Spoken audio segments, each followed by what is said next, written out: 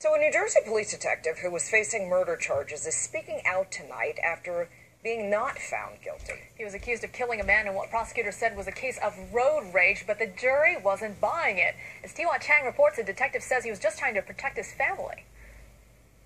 How does it feel to be able to walk in the sunshine? Better than it ever did, relieved, I could be walking on the beach in Aruba or walking through the city dump right now. It will still feel the same.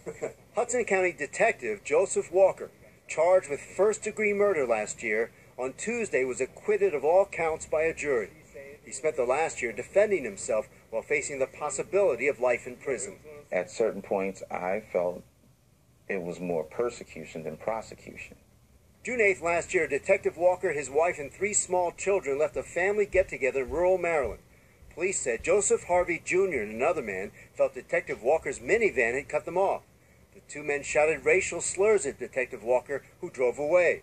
The 6-foot, 290-pound Harvey and his friend got out of their car and walked half a football field to attack Walker, who had his badge and gun out. Just kept coming, and then just charged. Detective Walker shot 3 times. During the trial, it was revealed victim Harvey was drunk and armed with a quick-release knife. The trial judge reprimanded the prosecution for dismissing 7 of 10 black jurors.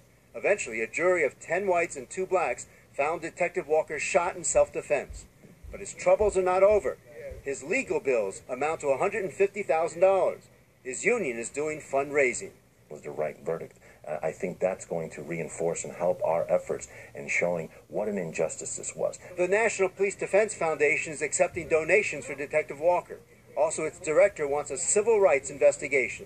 The prosecutor in this case clearly demonstrated this was a selective prosecution.